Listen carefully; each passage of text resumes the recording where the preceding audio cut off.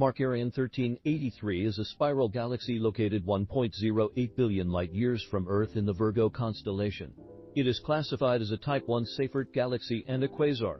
With an apparent magnitude of 14.87, the galaxy is impossible to see with the naked eye.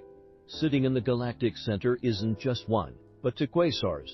Both quasars are powered by a supermassive black hole and possess relativistic jets that emit a ton of X-rays.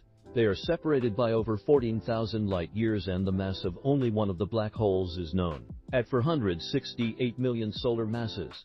This gives it a diameter of 2.76 billion kilometers.